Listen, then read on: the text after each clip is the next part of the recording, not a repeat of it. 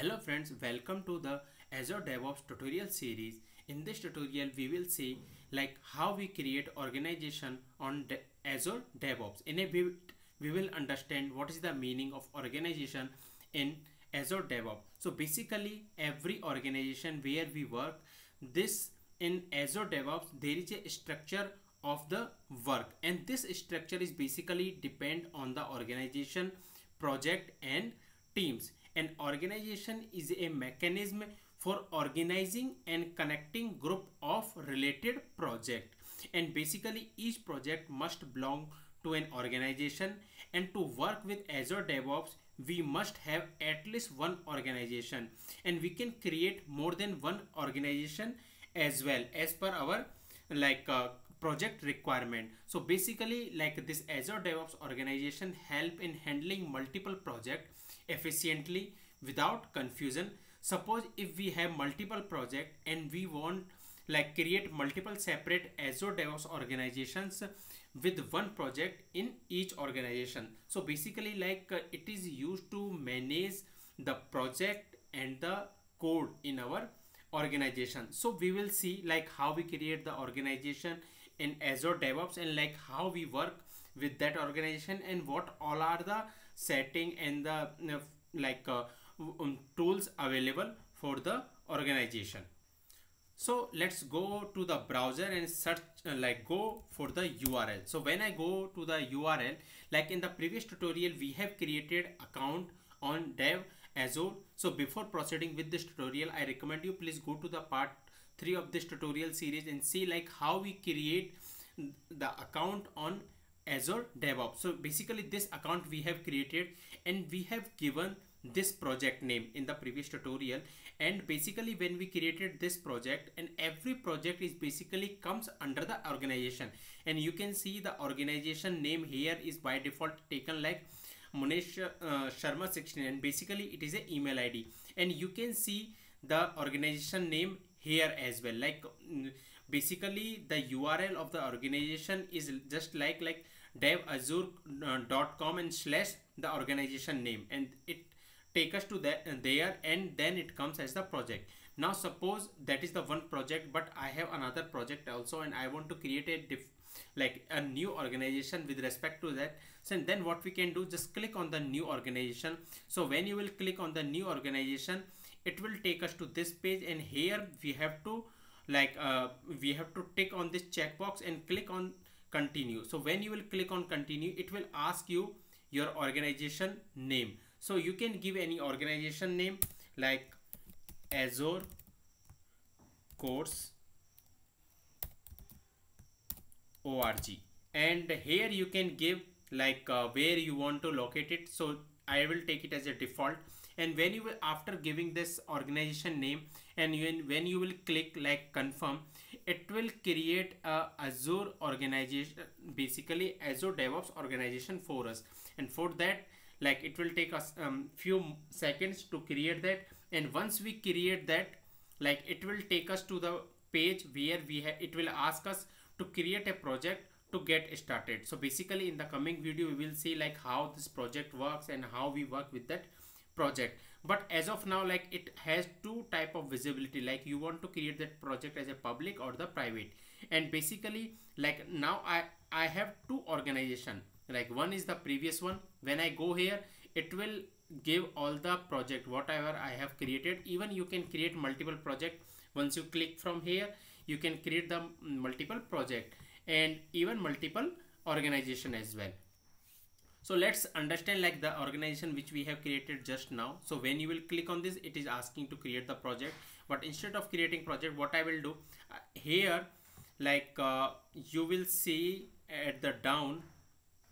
So when you will see down here, you will see organization setting. So every like organization have their setting.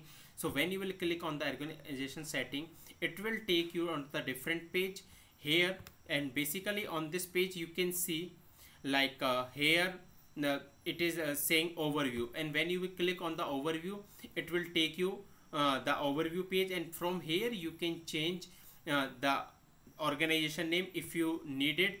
And here basically And like once you change your organization name, obviously with respect to that it will change the URL for this. As I explained, like every organization URL is just like your devazure.com and your organization name. And here if you want to give your privacy URL, you can give, and some other info if you need, like description and time zone if you want to change, you can give here. And apart from this, it is has some other information like organization owner, like who created this organization, and if you want to delete that organization, you can delete it from here. And like if you have any created project, it will come here, but as of now I don't have any project, so it is not showing any project. But if we will create any project, it will show here. And here users, so basically when you will go under the user page, you will see here like, so here you will see like this basic like who is the currently how many users are there for this organization. So currently it is showing my name only because there is only one user. And when you will go for the group rule, here you can create the rule for the like group if you are going to create any group here. And when you will go on the billing tab, here you will see like the for particular 5 user, this Azure DevOps is free. But if you will go more, like if you will go more than 5 user, then it will be like chargeable. So based on that, here it is showing. And another tab is the auditing. Here you can see all the logs and all the information like how the work is going. Based on that, you can see here. And here is the global notification. So basically like it is basically a notification tab where like if you create any user story or you assign any user story, then on which condition you want the notification, all those notification we can manage here, like pull request we were added or removed. So for that, if you want the notification, so all the operation whatever we are doing on based on that, if we want the notification, all those things we can manage here. This like once we'll start working with the Azure DevOps, we will see like how those notification and all these things works. And when you will go for the uses, so here all the uses will be there, like what is the operation is going on, like basically here this information by default it is showing. And next is the extension, and this extension is basically like currently we don't have any external extension were found matching your criteria. But if you want to see like what is the other like extension is available, then what you can do, you just click on this browse marketplace, and when you will click on this, it will take us to the external Azure DevOps tool. So these all are the tools or extension we can say available here. And let's see another tab is like Azure Active Directory. So like it will connect us our organization to Azure Active Directory, and basically this action map existing Azure DevOps users in organization to their corresponding identities in Azure AD. So all like it's basically related to the Active Directory and the user. So like how many member is there for this Azure Active Directory, all those shown here. And apart from this, you can see here like board and pipeline, and all these things comes when we start working with the Azure DevOps.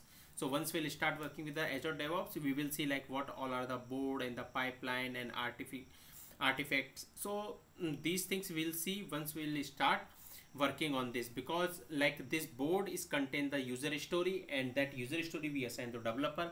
And pipeline is basically it take the data from the repos and it start compiling and testing, unit testing for that code which is committed on the server. So all those information is taken on the on the pipeline. So that those things we will see in the coming tutorial. So in this tutorial we have seen like how we create the organization into the Azure DevOps. So basically when you will click on this home page Azure DevOps, so it will take us to the home page where we can see like how many organization there in the project. And if you want to see the project, like for an example which we have created in the last tutorial, while creating the account in Azure DevOps, we created this project. And when you will click on this project, it will take us to the inside, like Here you will see board, repos, pipeline, test plan, and artifacts. So all these things we will understand in the coming tutorial, and even in the coming tutorial we will see like how we create the project in Azure DevOps. So that's it for this tutorial. If you have any question and doubt, please comment. Thank you.